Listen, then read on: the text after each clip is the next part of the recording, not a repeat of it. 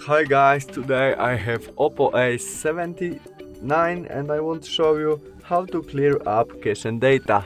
Welcome to Hardware Info channel. Our first step to do that is from main menu we must navigate to the settings, where we have our apps option. In it we pick App Management, and there we have list of our application.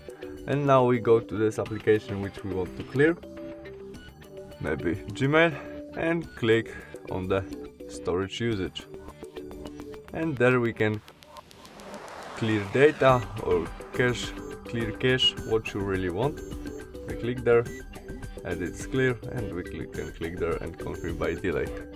That's all, thanks for watching, bye!